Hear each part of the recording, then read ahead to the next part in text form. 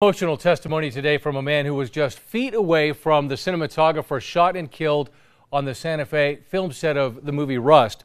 That witness also describes several accidental gun discharges in the Rust production as that trial against Hannah Gutierrez continues. Here's News 13's Marilyn Upchurch. A dolly grip who worked cameras on the set of Rust. Instantly, a firearm went off in a small wooden church, so the concussion, ears ringing, that moment of panic in everybody. I think the first person I made eye contact with was Helena.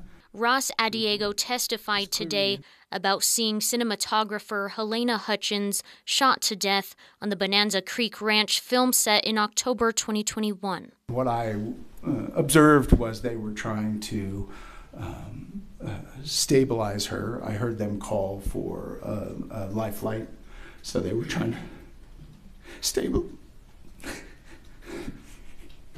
stabilize her to get her in a helicopter.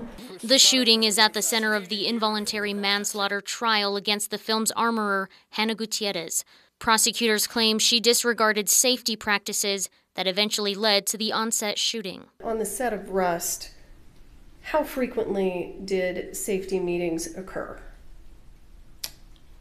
I don't know that I was invited to more than one. Adiego described Gutierrez quickly loading weapons and several accidental discharges on set. He also claimed Gutierrez left weapons unsecure. She wasn't necessarily as serious or professional as I'm accustomed to with the other armorers. Gutierrez's defense claims she split her duties between weapons and other props and that she didn't have authority to call safety meetings, blaming Assistant Director David Halls. It's his responsibility to convene the safety meetings you testified to, right?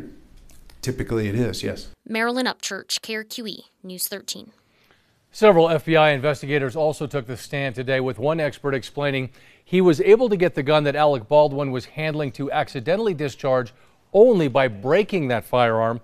Baldwin has stated in the past that he did not pull the trigger.